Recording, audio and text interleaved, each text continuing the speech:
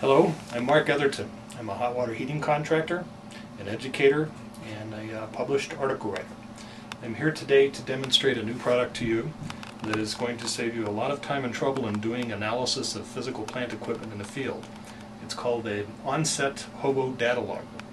This device has the ability to be able to stay on the job and record time, temperature, relative humidity, and numerous other parameters, and then can be brought back into the office and downloaded to analyze at a later date. I'm going to launch the logger right now. We hook this cable up to the actual device, and then we click on our HOBO software, and we click on launch, tell it OK. We have the opportunity to be able to select the channels that we would like for it to log, as well as the time that we would like for it to log, the intervals. I'm going to set that for 10 seconds.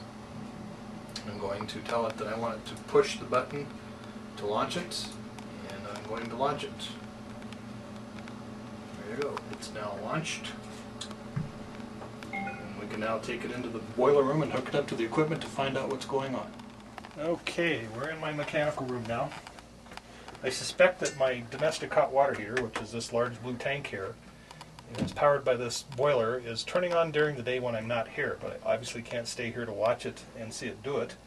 So I'm going to take this sensor, which is a HOBO product, and I'm going to bond it to one of the supply and return lines between my boiler and the storage tank. I've already connected another sensor on the bottom, and then we will let it run for 24 hours to find out exactly how many times per day the hot water heater is turning on when I'm not home.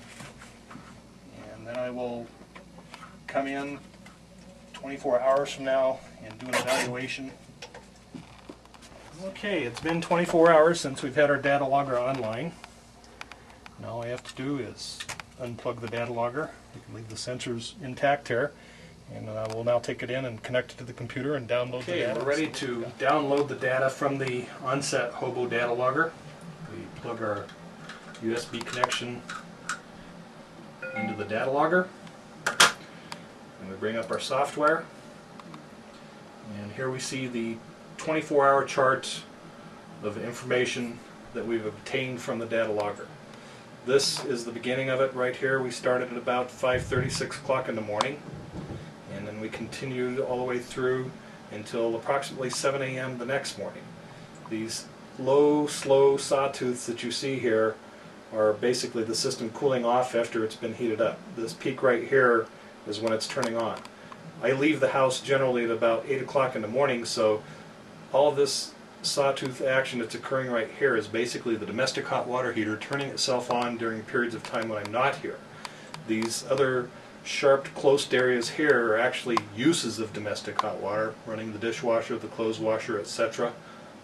Also my wife taking her evening bath right here at around 10:30 at night. And then again, these slow sawtooths that we are seeing here again are the domestic hot water heating system turning itself on during periods of non-use. So as you can see, there's a substantial amount of on and off going on that I would never have been able to have found had it not been possible to utilize the HOBO data logger.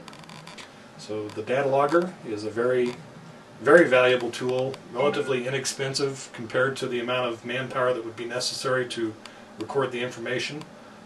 This information can be exported to Excel files. It's a very valuable tool. It's virtually priceless when it comes to doing statistical data analysis of heating systems in the field. Thank you.